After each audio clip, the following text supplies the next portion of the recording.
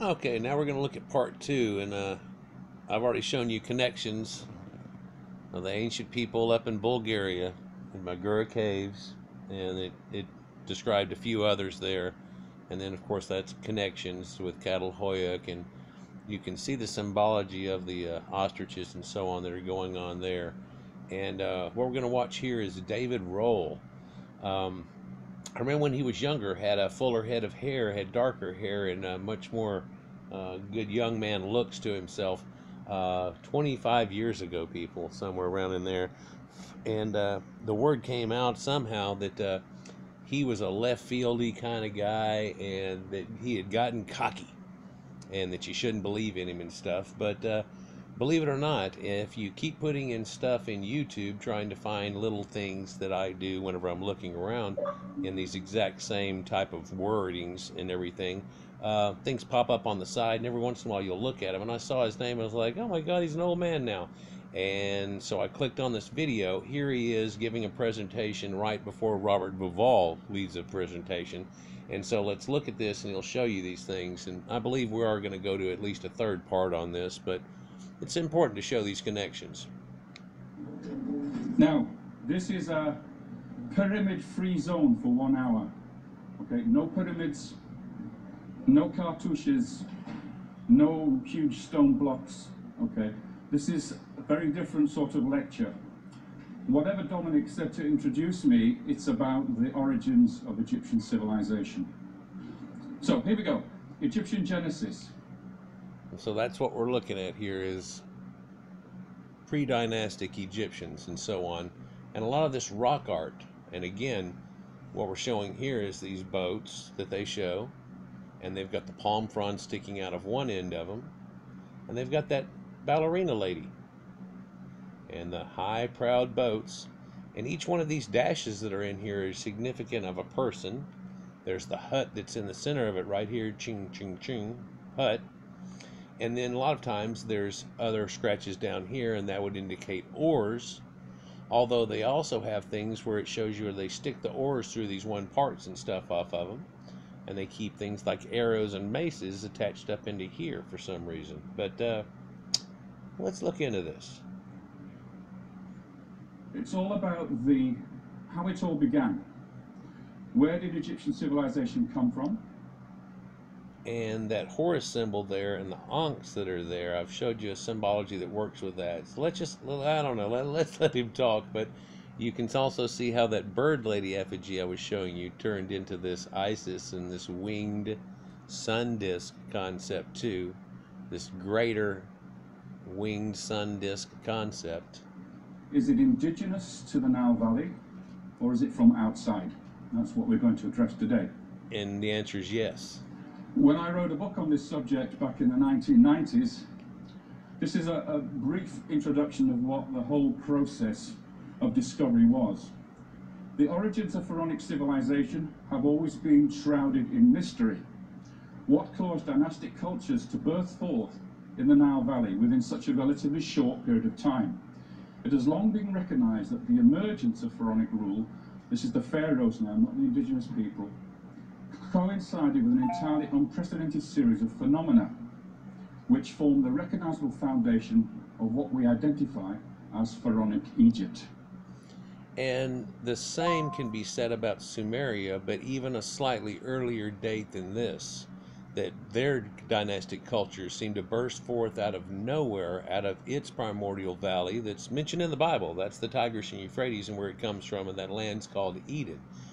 And where things had supposedly come from, even telling you in the Bible, that's where it started at, and then it spread out, and then they all talk about Egypt all of a sudden and go over there, right? And lead up to Anatolia and Jerusalem and all the area there, and then at the end of the Bible it goes up into Rome and so on. But let's continue with this. Okay, so we're dealing with the elites. We're not dealing with the ordinary people. We're dealing with the people in charge of the country. Well, I'm telling you, two cultures got together, but they were the same primordial people. You got the Horn of Africa Caucasians that we've seen since primordial times, and archaeology shows such being in the area. of what we would call Ethiopia all the way down through the top of the Nile. They're coming in, and then the people that lived primordially around the entire Mediterranean with nothing stopping them. The Nile Delta was just little hopping points around through. In fact, people found that an incredibly nice place to live, as long as it didn't super flood over. This is another problem, and of course floods are attached to all of these ancient groups, but that's for another reason and the same reason. But let's continue here. Again, the lotus tops that are on these pillars here that you see, right? In just about all the temples, but some of the other ones have other things, like poppies. Now, these innovations that occur at the particular period I'm going to show you include decorated lug-handled pottery. I'll show you what a lug-handled pot looks like in a minute. We looked at them earlier, but Stone vessels appear for the first time. fancy stone vessels. Zoomorphic vessels. A zoomorphic vessel is something that is represented in the shape of an animal. Right. Okay, so a stone vessel carved in the shape of an animal. Anthropomorphic creatures. A carved slate palette, like the one you see here. This Right. is a typical Pre Dynastic slate palette that you see there. This is not going to work on this screen, I don't think, because it's a screen that doesn't work with a laser. So I'm going to have to... Now this is known as a kohl, or a makeup palette, that they would crush up the eye makeup that they would put on, that they had to put on mascara, kind of like a ball player does, and it helped them in the sun that was there, and so on. And of course, in the art, it's always shown as being extremely beautiful, but it's really thought that they maybe just pretty much smeared it under their eyes and did things like that. In fancy times, they would crush emeralds or lapis lazuli and put it above their eyes with honey sticking it to their eyes and things like that. But if you look at this creature here, people have tried to say that's a dinosaur, and it's really just a panther with a long, long neck. And that's Sumerian also. In fact, this idea of a stele is Sumerian in its first original idea. And we talk about decorated lug-handled pottery and stone vessels, and then there's some badass lug-handled pottery stone vessels, zoomorphic, carved plates, so on. So let's continue. Pear-shaped mace heads. I'll deal with that a little bit later. You'll understand that better a little bit later on. Makes a difference. Military standards. So we see for the first time where the followers of Horus are carrying the standards insignia of their different clans. It's like the Shimsu Hora, and they're holding different clans, like you said, so different groups are together, tribal had come together, and this is their banners, if you will, like you see in all the ancient, medieval stuff, and they're carrying the banner of the Templars, the banners and stuff, and leading into the idea of flags that we all have today. But let's continue.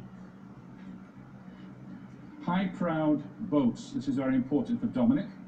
This is a key factor that we see featured in this period. It's key for all of us. Mud brick architecture. Mud bricks. The niched facade, palace facade. I'll explain that a little bit later too. Niched facade palace. It's where it notches in and out and in and out, almost like a Lego-y kind of concept type thing. You can see that. And then there's early writing that he's fixing to mention there. Now, let's make a few more connections here real quick. The ancient Sumerian gods were called Dingir, and the gods that ruled over Egypt were called Ingir. So that's extremely similar. They have cuneiform writing, which is the same and based on the same phonetic concepts. That should hit hard. Back, that's a home run. The ideogram concepts that they have are extremely similar, and these proud boats that they have, the mud brick architecture that they start off with, and the bricks are exactly the same size, and he's going to validate that symbol for you too. Let's let him go and let's look at this. Early writing occurs at this time, right at the beginning, probably about 400 years before the first dynasty, and then kingship. Before this time, we have no kings in Egypt. The kings start in this era. So, let's look at the timeline for a moment. The Nakada I period, we call it, is from around 4400 BC. This is the time that Robert writes about in his book, The Black Genesis. So, of course, Robert tries to say that it was started off with Negroids and that it went from there and that there was always some contingent. It doesn't show in genetics. It doesn't show in any other form of it. The Nubians showed up right around after the first few dynasties, and then they weren't around for another 500 years. They showed up as Nubia A and then Nubia C. I've proved that in a lot of my other videos here, but what he's going to fix to do here, because he's making fun of Robert, because Robert's not an actual Egyptologist.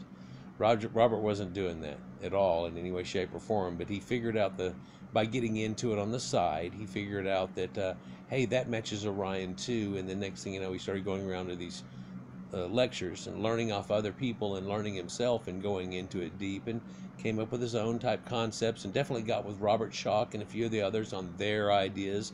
So people are all trying to pull all this together and show you how much difference there is from what you're shown and taught than what you're really given in the first place. But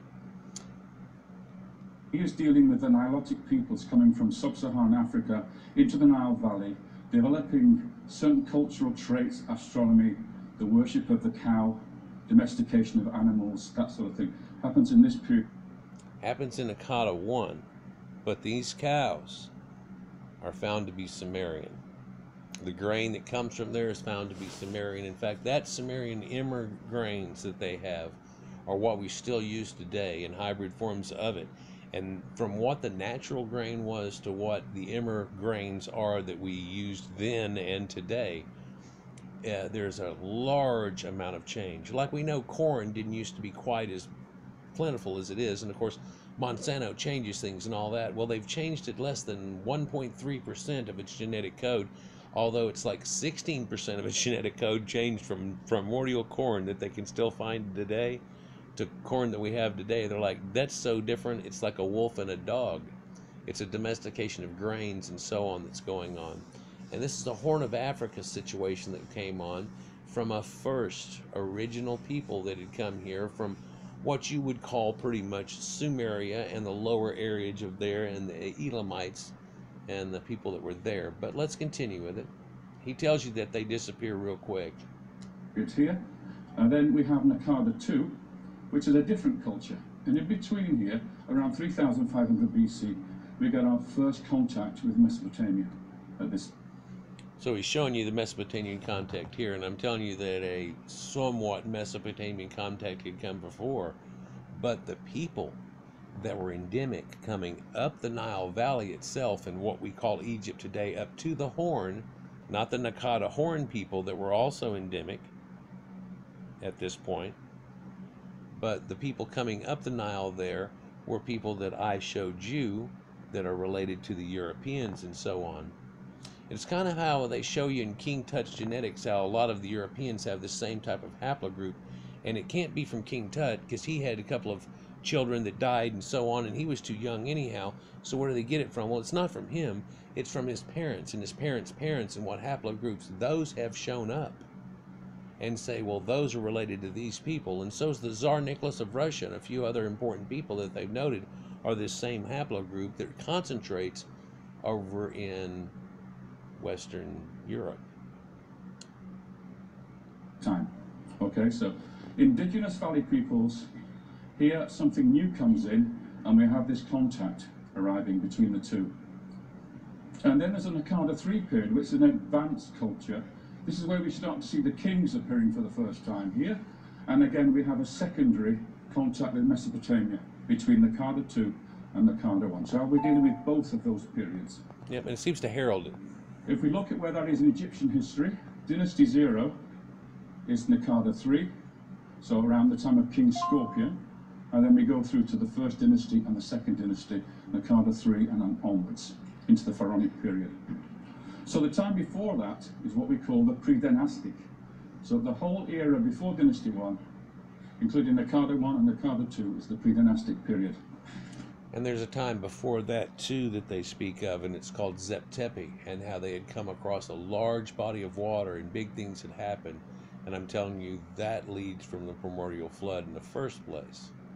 Then there was a secondary one that I described in another video here recently, and that this heralded in the idea that God said there wouldn't be a flood again, and that there was. It decimated Mesopotamia, and many of the people left.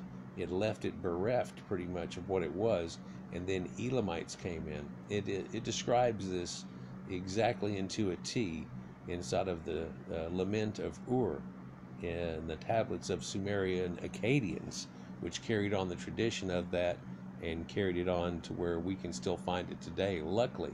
But it also some 5200 BC, so it predates this, where they had it going on. And this Mesopotamian contact here seems to coincide with that first set, that second set, and then here coming up, which I talked about in the video, we do have a third set that happens at a later point.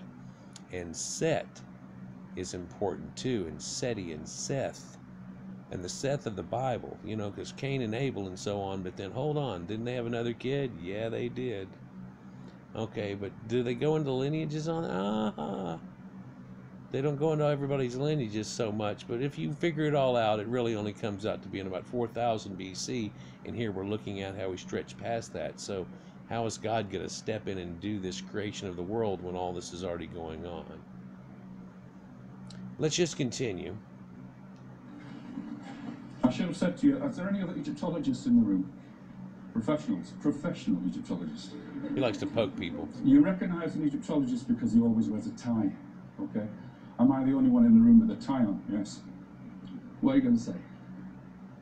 Okay, stay awake. Believe it or not, he's actually getting in Robert Bauval's face there, and he says, any Egyptologist, and he kind of raised his hand and looked around, and he goes, real Egyptologist. Made him put his hand down. He's like he's getting cocky. So I'm guessing this is what the people talked about, how he had gotten, once he started figuring some stuff out other people didn't know, is his presentation style.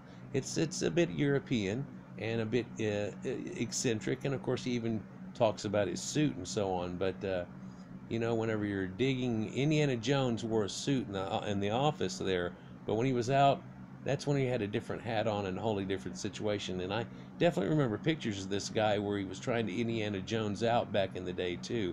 And this is at the point where people said he got cocky. I'm guessing getting cocky finally got him somewhere though. Let's continue. So, one of the things that Robert's dealt with a lot is this idea of the Hermetica, the idea of the traditional stories about the bringing of knowledge by Thoth, the god Thoth, to Egypt. It's in fact known as Tautus the Phoenician. And so you get this idea of Phoenicians. And I'll tell you something, a secret out of that too, and where they originally came from was the same place too. Herodotus tells you the same thing, that they had come around from out of the Euphrates Strait all the way around and up into the Red Sea and through and in, and then hopped over somehow. That they didn't go all the way around Africa whenever they did it. I don't know how everybody knew all this, but there's a couple people that relate to it, and then others, of course, are just relating to what they were told about what was said before. But the caduceus and the symbol of a curled snake and so on, and if you'll look, there's two crowns of Egypt, and they're separated but pieced together, showing them the knowledge that goes along with it. Thoth is shown as being something slightly different, and there's a few of these. Horus, there's a few of these that are definitely shown as something different, and we've already gotten into a portion of that, but let's continue. And that is really something involved in what we call Septepi, the first time, or the primeval age of Egyptian history. Right. Where the gods are born, where the gods rule, and then we evolve into the dynastic period. Now you hear the ancient stories of Punt and where that supposedly is, and it's got to be up some 25 days journey if you read the stories in there, up the Red Sea and then out somewhere, and that had to be some people that were primordial to themselves up in the Horn of Africa during that time. Not the people that are there today in any way, shape, or form. The Ethiopians that are there today are not what they called Ethiopia either. If you look at the Greek translation, just wiki it, it'll show you all these areas that they describe people as being Ethiopian, which really, once you figure into depth, just mean people with tan or swarthy skin. Anybody darker than a pale Greek would be called that. But now we're going to look at the Edfu temple, and its shape is very mastaba-ish. It's something else that I want to bring into this right now at this point, is that the first Egyptian temples and things were mastabas. Right? The first death places were mastabas. People ended up taking that mastaba idea and taking it on to a further point. This Edfu temple, if you were to go straight up with it, like the old mastabas are, it would end up being like the Capitol building or whatever that's over in San Francisco, the giant pyramid that's there. But that's extremely pointed pyramid. It's not the correct one. But if you took this mastaba situation and went up with it, of course they declinated it in. There's different reasons for that, and geometry and things too, but we're not going to go into the depth on that. That's esoteric. And I'm going to start this talk by introducing you to something you're probably not familiar with. You all, I'm sure, recognize Edfu Temple, a Ptolemaic or Greco-Roman temple, but in this temple is a record of prehistoric times, the Septepi, the first time. And it's about a mysterious group of gods called the Shebtiu. You've probably never even heard of the Shebtiu. It's not really published in most literature. Egyptologists don't really talk about it either. Most of them don't even know about it. And the reason is because the record of the Shebtiu is recorded high up on the outside of the pronaos. So we're outside the temple here, and this wall, the highest part of the pronaos, has a record of the story of the foundation of Egyptian civilization by the Shebtiu. And what does Shebtiu mean? Well, we'll deal with that now. The scene when you get close to it is that the king is worshipping the falcon god Horus, who is standing on the reeds, a bunch of reeds, and on this sacred primeval island there are 8 gods sitting on their thrones, and these are the Shebtiu. Okay. It's really 7 plus 1. It's the sacred 7 plus 1. Okay. Now this is in Greco-Roman times, so it's looking back a long, long way back. But yeah. These names are not the names of the gods that you're familiar with. If we look at the first 3, the first one is called Wa. Now Wa means the distant one, and the name Horus also means the distant one. This is also the from far away, from distant one, something along that line. And Horus, yeah, distant one. It's part of his epitaphs even. Same epithet that's used for the Mesopotamian flood hero. The 3 different flood heroes have the same terminology, the distant one. Yeah. The next god is Aa, and that word means the great one. So we're guessing now who these people are. These 2 gods are in the pantheon familiar with. And there's Hor-Aha that starts right at the very first of it. So it starts to tell you, some of these are connections of telling you whose children whose were. And then it just disintegrates with people and nicknames and names that are not their names, but names that are given to them due to deeds or how they followed or what they did. You can tell when they grew up that guy's name was Jim, but later they ended up calling him Dechor-Aha. You know, and what does that mean? That means that's his king epitaph and things, and that's how we lose a lot of this too, and it can't be kept up with exactly. And the most interesting one of all is the third one, because his name is Nai, and Nai means the sailor. So Dominic, the third most important god in prehistory is a sailor or a navigator. A sailor or a navigator. Got to mention that, because you think of Egypt and these people puddled up and down the Nile, and that's all that they did, right?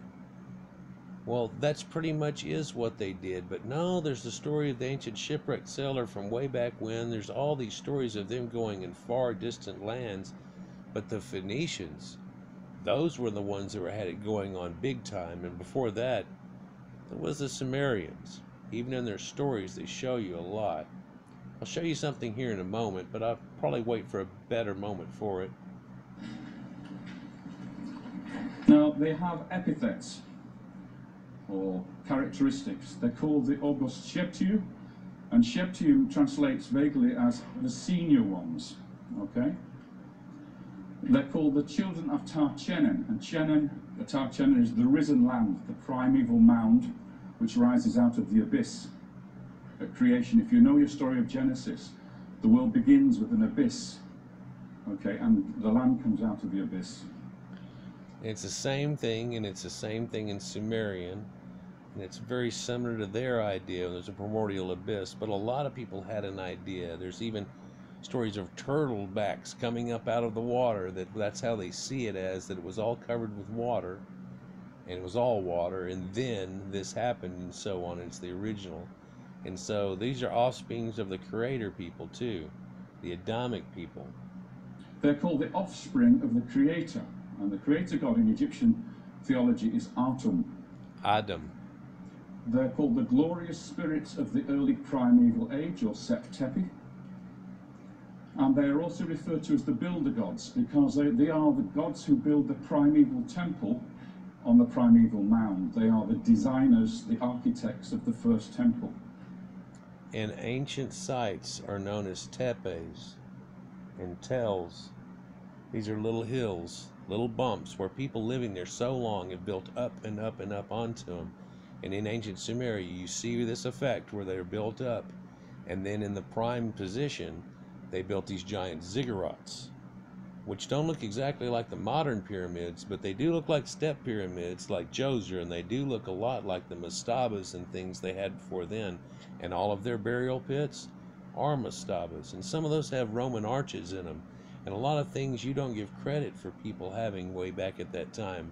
Now we know that there's a lot of things that come out of Sumerian and all this knowledge, but yet my children at school right now are not taught the ancient Sumerians. They literally give them a half a page and tell them, yeah, they'd come up with some writing in early math, and man, check out these Egyptians, and they're the ones of the Bible, and they go on with that kind of idea with it, and it's like, really? You're not gonna, when's the first grade they're gonna start mentioning Göbekli Tepe, and they're gonna start mentioning things like that, or is that gonna have to be in a college course? And if you don't go, you don't know. Is that how that's gonna work? They're called the Brethren of the Sages. And when we count the sages, there are 7 in all, altogether. The Apkallu sages. In this temple, the Apkallu sages are 7 in number that herald the Anunnaki gods of the Sumerians. So it's really 8. It's Thoth and the 7 sages. It's called the leader of the 7. So here we have a situation where we have 8 Shebtu gods, and we have 7 sages and 1 leader. That also adds up to 8. Now, have you ever asked yourself why it is that the pharaohs living in this hot climate have these huge, massive beards? Isn't that weird? Egyptians don't naturally grow big, thick beards, and yet always the pharaohs are shown with these false beards attached to their chins. Why is that? Well, who used to have show beards? Whose kings and nobility had show beards? Sumerians. And stepped beards too, although they have a wrinkled and rippled beard, but the gods had a different form. It's shown also in Egyptians, where they do the same dual concept. Where does that come from? It comes from Sumeria. They also have these boats, these funerary boats, which in this case is buried next to the Khufu pyramid. I swore I would not say pyramid, but I just have. It could be a drinking game, but he's going to be good about it and really not mention it too much. Here we see looped oars. This is the king's processional boat, and how it's been keeled in the back part of it. You see how the back part of it is kicked forward? You see up front how it bends up. There's no reason to build it looking this way unless it's symbolic. You might as well chop it off right here. Why would you have a stanza on the top of it? And quite a few, I tell you, used to have bird effigies on the front of it, which would make it look very much like a dragon. Open mouth, dragon even forms, things like that. Creatures they put on the front of it, it's leading their way, rah! And of course right here on the front of their prows, quite often they would put women, which is a whole different story altogether and everything. There's a cage that's on this thing that would have held something to have been taken and helped back and forth. And then this whole covered stanza area here, and the king's chamber that's on this. And this thing is huge. It is huge. But this all comes from this reed idea. In fact, now's a good time to show you this one extra thing, and then we'll probably clip this one here. Let's see, we're hitting 29, so I'm not going to make it to the other part unless we do it right now, or we wait 10 minutes. Well, we wait 10 minutes. I'm going to go ahead and show you this. Well, first, I can show you that it's hard to find something on Shimsu Hor or Shamsi. You find Shamsi. Now Shams is Shamash, that's the sun god, so you find it again on that. Horus is related to that, as the sun disk. All these things are the sun disk. That sun disk is carried on through Mithraism too, by the way. But dating creation, which I just did a video on too, it tells you that the reigns before the Shemsu Hor were 23,200 years, but then after they had 13,420 years that were connected to them. Again, I tell you that there's a lunar calendar problem situation and all these things, but the cattle count that they used to run in Egypt, right? Ancient Egyptian cattle count, what they supposedly did every other year, and it's how they date everything that goes on to it. Wasn't necessarily done every other year, but they found it in a time period where it was, and now they say, oh, so they did that through all of them, so here's how you date everything.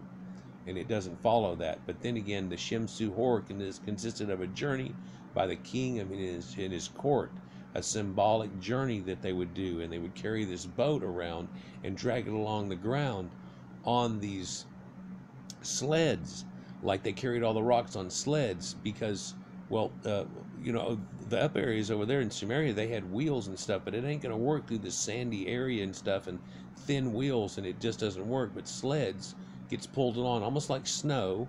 You know, you can actually sled down sand dunes. I mean, I should put a video right now where they show people surfing and skiing down sand dunes, for God's sakes. But yeah, pretty neat. But also in the Turin's Kings list, way back here, when they have Hepe, like happy, right? The god of the waters, Shemsu is way back here. Before Menes, Mini, right? And then Worka, and so on. You go through these ancient names that's back there where they want you to steer away from it.